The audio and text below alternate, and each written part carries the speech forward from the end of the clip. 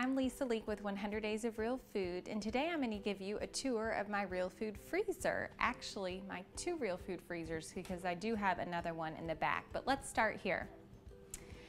So right at the top I have just some extra butter. I certainly never want to run out of butter, and it freezes so well. And then I have just some little popsicles I made for the girls using apple juice. And this little drawer right here is our frozen vegetables. The frozen peas, that's a really popular item around here that my girls really love.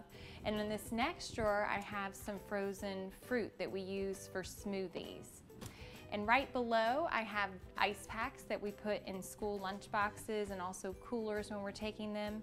And then down below, those are actually just seeds for our garden that I keep for months until we plant the next round.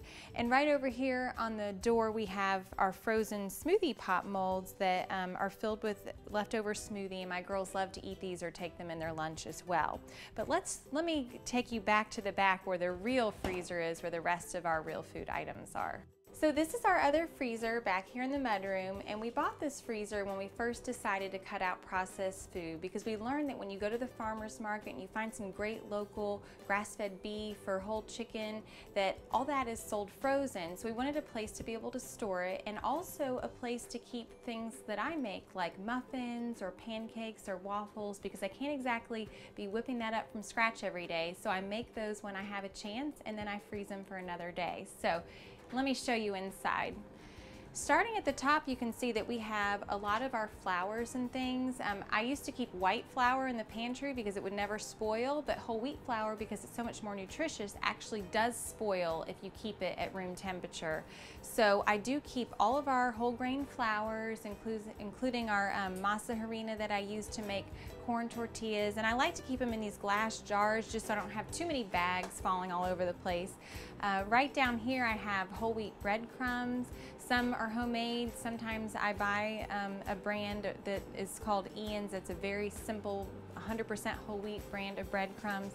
Also right here I have whole spelt flour. These are dried chickpeas that I use to make hummus.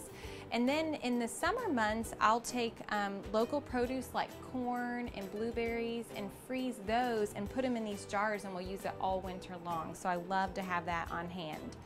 Right here in this drawer, I have some of those baked goods I mentioned, like muffins. I also have some whole wheat pitas that I buy from Trader Joe's. This is another item that is store-bought, that has a very simple list of ingredients and is 100% whole grain.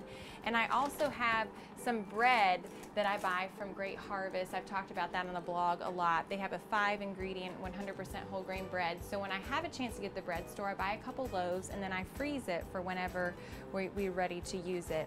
I also have some whole wheat hot dog buns, some brown rice noodles that I actually had to order online. I had to order like a pack of 6, so I just put them in there to use them later and to make sure they'd last. And then here in the bottom drawer I have that meat I was telling you about, like grass-fed beef, and actually I'm lucky to have a rack of lamb in here too that I got from the farmer's market that I'm going to save for a special occasion.